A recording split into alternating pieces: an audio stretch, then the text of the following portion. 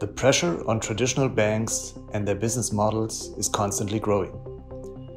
The challenges have the ability to innovate, a trait that incumbents almost seem to have eliminated from their DNA.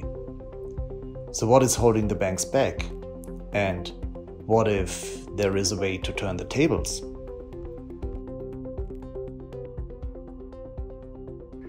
Hello, my name is Steffen Lentz, Associate Partner with Cuperia. Today, I would like to inspire some thoughts with you about how banks can develop a way into the future, even if we maybe don't know exactly what this might bring. Why can I talk about this? Well, I've been an executive with incumbent players like Credit Suisse and Finova, so I know where many of you currently are. Also, I held multiple CTO roles in Fintechs, where, among other things, we built a new core banking system and built a digital wealth management process.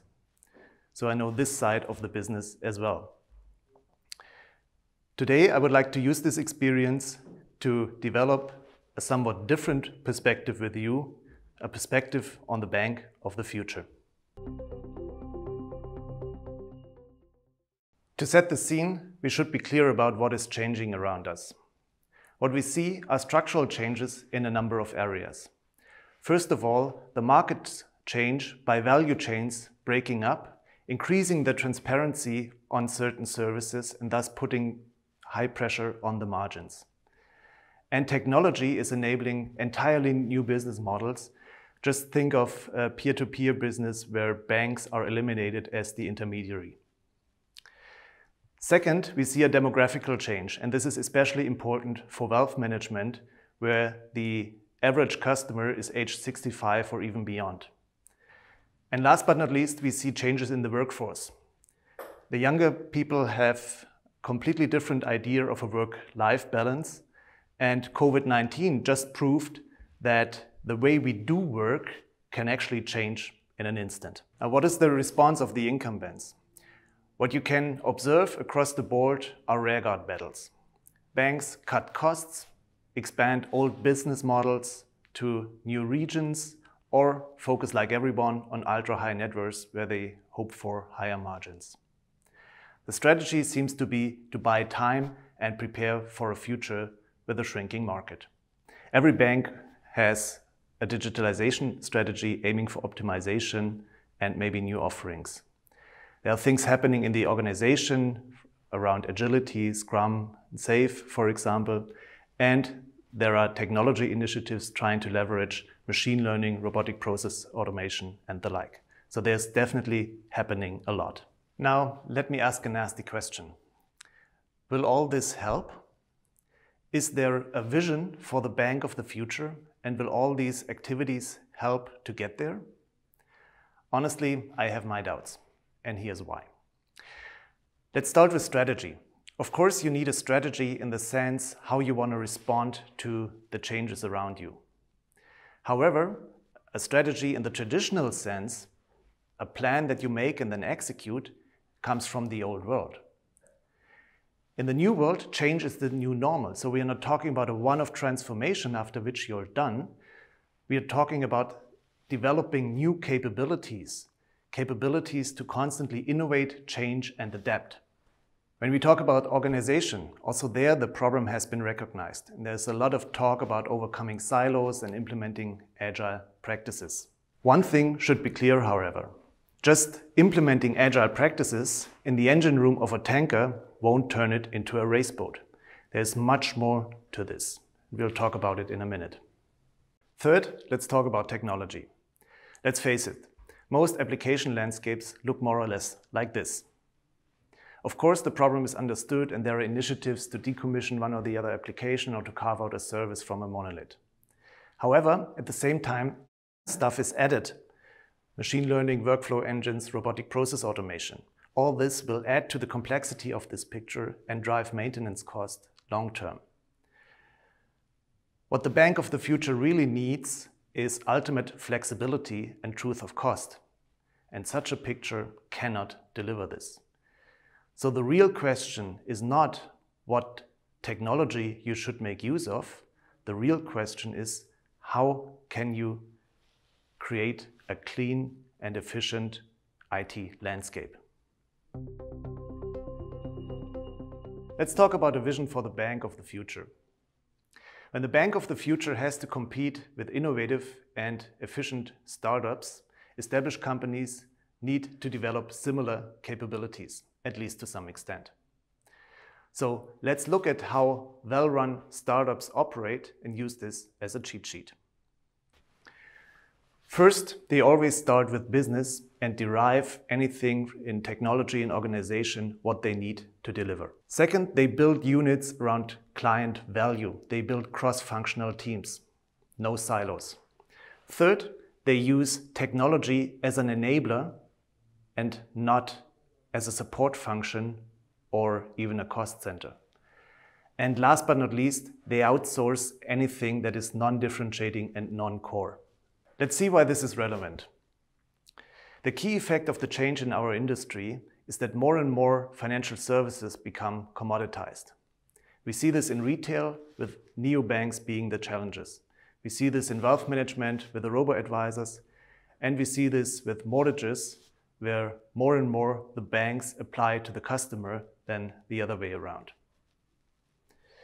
Now, being a commodity provider is not where you want to be, because this is where the price is the only decision criteria for the client. So possible ways out of this are you either focus on a niche where you're specialized to a specific need and you're the first choice for your client, or you turn into a platform aiming to be a one-stop shop where the client sees an additional value that makes him pay the premium. Now, when we talk about platforms, this is exactly where we need to fear the tech giants. If you look at what Amazon, Facebook, Google, and the others are doing, they maybe are no experts in banking, but they know how to build platforms. Imagine an app store for wealth management services.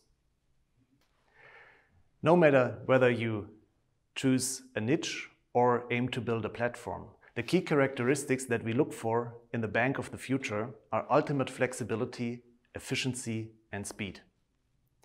You need to be able to launch new services quickly and cheaply, integrate third-party services fast, and do all this to the delight of your clients and at very competitive cost. When we double-click on a bank capable of such wonders, we see three elements: client centricity, high performance and productivity, and a real consistency of business and IT. Let's dig into this in more detail. Customer centricity is more than a buzzword, and it's also not a claim that management can declare. And it's also not about inventing new ways how to milk the cow. Honestly, when I send a friend some money to share a restaurant bill, I do not think of buying an investment product or an insurance. Customer centricity is about putting the client at the beginning of the value chain. The client is not there to be convinced of the products and services that are being pushed to him, but the other way around, he is pulling what he's needing. And in banking, the keyword for this is personalization. Second, let's talk about performance. Productivity is calculated with this formula, and what traditional companies, banks or not, typically do is when they come under pressure, is to optimize the input part. This is known as cost cutting. But wait a second, the bank of the future needs to be innovative, flexible, and constantly adapt to change. That's a feature of the output part. So we need to think about how we improve that. The organization is not only a cost factor, it's actually also a key to growth and do good business. Teams and organizations become high-performing by turning them into cross-functional units with shared goals and incentives. Shared goals come with client centricity. And this is exactly how startups operate, and you see why this is relevant also for the bank of the future. Third is about consistency of business and IT. Now, this is not about the Warren of term of IT business alignment with increased communication and some shared goals. There's much more to it, and most importantly, a technical component. If you think of the application landscape, business is paying for a lot of baggage because this whole thing is much more expensive than it could be.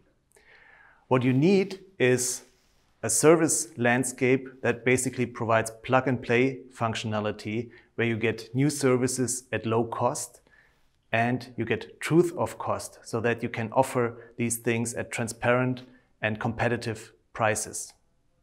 So this is what we need, and then we are where the startups are. Okay, let's turn this into action. Number one, differentiation. We talked about developing your niche. Second, diversification. Building a platform is one option to do that. And the third point is your platform that decides about your overall capabilities and your productivity. Now, if we look at differentiation and diversification, this is a lot about leveraging opportunities by taking a closer look at your clients and thoroughly understanding your assets and your strengths. But wait a second. This is all nice and there's opportunity for growth and a shiny future. But if you want to do this in a sustainable way, there is some homework to do first. Remember this picture? This is the problem that you need to solve. This is the key to the flexibility that you need for new services, and it is the key to lower the cost for services in your current business. How can we solve this? The trick is not to take the usual technical or application-centric view. Take the startups approach and start with business. Migrate one client-centric service after the other onto a new flexible platform and operate it in a new and efficient way. Think of a service as a venture with its own business case. So how does this work in detail? You start with a client service. For example, mortgages. How should the future client experience be when applying for a mortgage? Then you develop a future target operating model and a target architecture. How would you design and build this service if you wouldn't have a legacy? Then you look at external third-party or fintech services that can amend the service for an enhanced client experience or can make it cheaper to operate. And only in a third step, you map it to your existing landscape and plan for a transition in small steps that ensure a quick return on investment and reduce the risk. Let's conclude with a few tangible things you can start doing tomorrow. And to motivate you, I would like to highlight something very important. There is actually no reason to fear fintechs and go on rearguard battles. The new opportunities are available to everyone. So turn your rearguard battles into a mission of exploring and exploiting the new opportunities. Let's touch on some tactics for you. When thinking in ventures, the first step is to identify opportunities. Take your client's perspective. Dig in the data to find out who your clients really are and where the money is. Do some design thinking to empathize with your clients. Get a market view on what's going on out there in the fintech world. What will the services maybe look like in 3 or 5 years from now? Combine ideas from inside and outside your organization to identify where a client needs underserved and where you have room for automation. And once you've identified the opportunities, you can start talking to fintechs and maybe test one or the other collaboration. You can start thinking about which services to carve out or rebuild.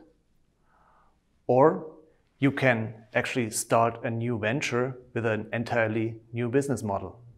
Obviously, such a mission is something fundamentally different than what your current organization is used to. So make sure you pick the right people that are able to support you in this mission, make an impact, and really move the needle. It's not about strategy consultants, it's not about technology resources, it's not about agile methods. I think that became clear. What you need are people who understand you, who share your vision of the bank of the future, and who are able to shape it together with you. So I hope this inspired some thoughts about the bank of the future and possible ways to get there. There's much more that hasn't been said, but every journey starts with the first step. I thank you for listening, and I look very much forward to continue the discussion in person. Thank you.